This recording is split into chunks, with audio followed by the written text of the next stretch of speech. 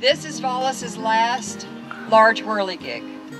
So we are so proud and honored to be a part of his story and a part of the story of the art of North Carolina. He was recognized as a North Carolina treasure along with Bradford Marsalis last fall. He'll be 95 years old this coming January. His output is prodigious and so important to communicating his life and our life here in North Carolina. The reason that we have this whirligig has to do with love. Caroline Butts was such a giver, such a contributor to our community. She was very, very, very involved in the art museum and many other things locally. She passed away in November of 2010, and her family, God love them, they said, anyone who wished to make gifts in Caroline's memory, make them to the museum, and more specifically to an acquisitions fund. Let's buy a work of art to honor Caroline and her work. I hope when you watch it twirl on a much more windy day, I want you to think about what this installation and this acquisition represents for our community. The travel of the whirligig to Wilmington, the installation of the whirligig, that's what this is about.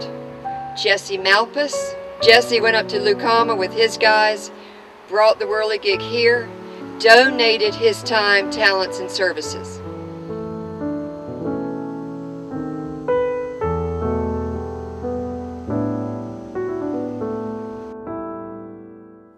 Then Beth Panko with SDI Construction, she made all the rest of it happen. And it's all a gift and a donation to our community.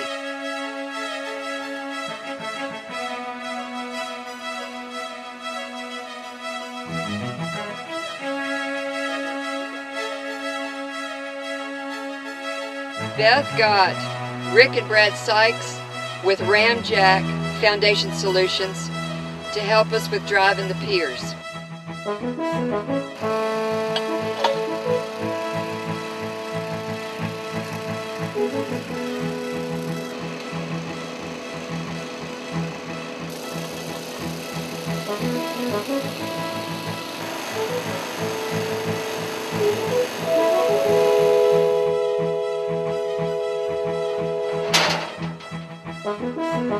Doug Jones, engineer with Chris Holmes Engineering.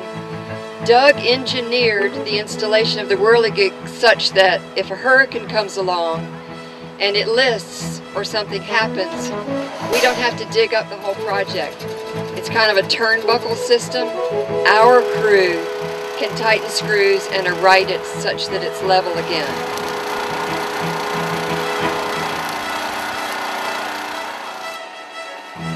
George Hobbs with American Patio and Polecat Concrete helped tremendously.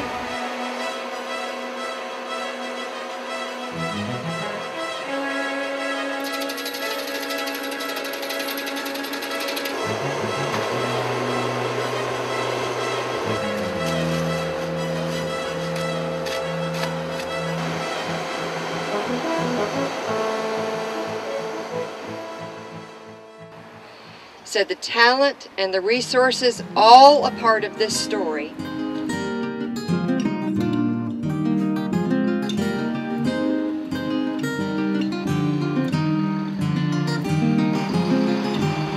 Jeff Curry, Juan Logan, Sam and Mel with the Vollis Simpson Whirlygig Park project in Wilson, North Carolina.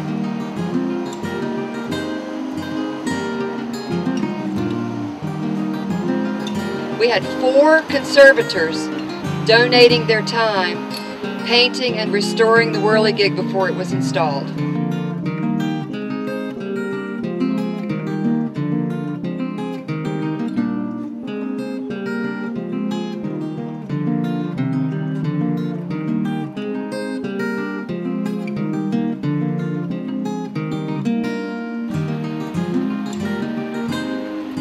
Nicholas Wilson inspired them. They are conservators of Vollis's work.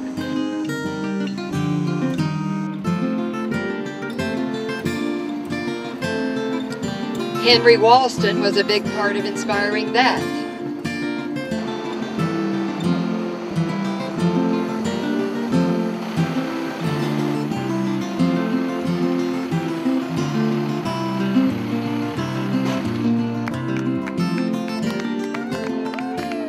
It represents what can and does happen when we know one another, we love one another, we respect and we get to know each other's talents and resources. Once we've got that knowledge, we gather together to create something so much bigger and much more meaningful than we can accomplish alone.